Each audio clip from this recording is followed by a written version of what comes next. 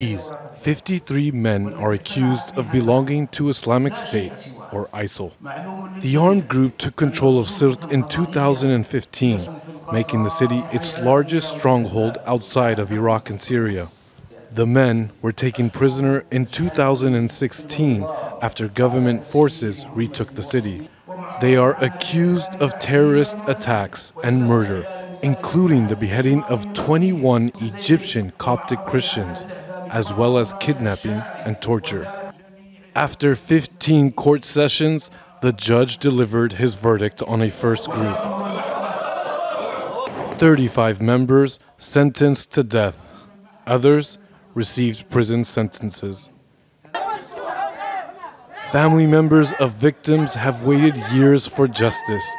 Many are happy with the result. As the lawyers for the victims, we saw the people's reaction. They were satisfied with the verdict.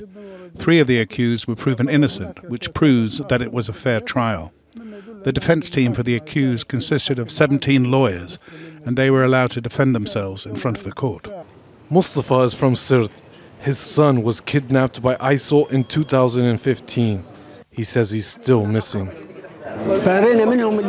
When they controlled Sirte, they treated us horribly. Their prisons were horrific and they tortured and killed people. Now you see them in a civilized court. They have doctors visit them. They have lawyers. Their civil rights. I am happy with the verdict, but I wish they were all sentenced to death. The verdict is some long-needed closure for these mothers. Today I am happy. I can't explain my happiness. My dear son Muhammad, today I got justice for you. I can finally sleep at night. I haven't been able to sleep since my 2 sons were killed. We saw justice being served today. More than 780 men from Misrata were killed, liberating the city of Sirte from ISIL.